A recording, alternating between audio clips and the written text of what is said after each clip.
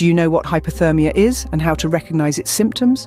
It's an abnormally low body core temperature that can occur due to exposure to a cold environment. And when you're out there in the great outdoors, it's crucial to know the warning signs. In the case of mild hypothermia, core body temperatures drop below 95 degrees Fahrenheit.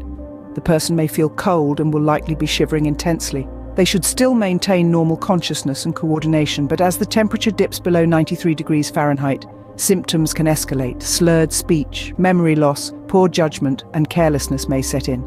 In such situations, the first step is to move the person to a sheltered environment.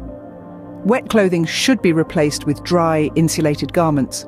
Warm food and sugary hot fluids can help raise the core temperature.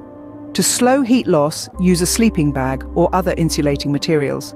Avoid hot water bottles. Instead, consider steam inhalation or building a fire. When core body temperatures fall below 90 degrees Fahrenheit, we're dealing with profound hypothermia. Symptoms now include weakness, lethargy, an altered mental state, and eventually a complete cessation of shivering. In these cases, handle the person gently to avoid heart failure. Place them in a sleeping bag or cover them with blankets to prevent further cooling. A person with an altered mental state should not eat or drink to prevent choking or vomiting. It's time to evacuate to a hospital for professional rewarming. A simple sobriety test can also help gauge hypothermia. Try having the person walk a straight line, heel to toe.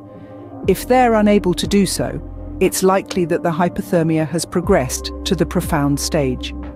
And remember, if a profoundly hypothermic person is showing no signs of life, don't assume the worst. Handle them gently to avoid heart failure. If no signs of life are detected after 1 minute, the best course of action depends on the situation. If you're alone or with one other person, cover and shelter the person, then seek help.